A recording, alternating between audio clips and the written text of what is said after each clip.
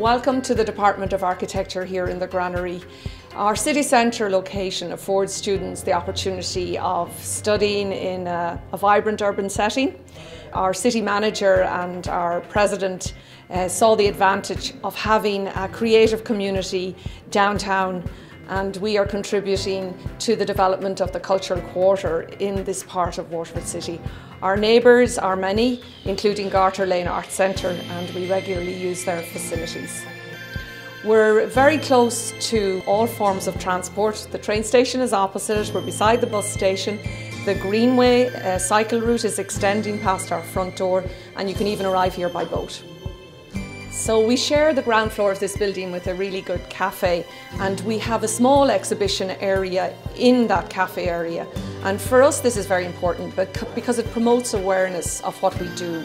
The public can see different ways of living in sites that they're very familiar with. Because this was a large grain store when it was originally built, we have inherited large voluminous spaces which are really ideal for the type of work we do with the students. We have workshop, design studios and computer facilities.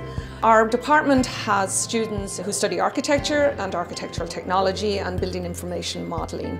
Like most schools of architecture, we approach our programme in a project-based learning format.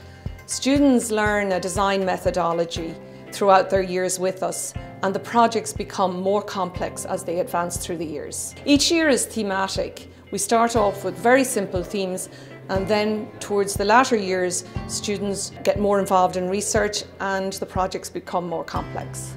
From where I'm standing, I can look across the river shore because we're on the quays, and across on the North Quays is possibly the largest construction site in Europe. It's about to start, we're all very excited about it, and it's going to be great that we can witness the progression of this building site on a daily basis.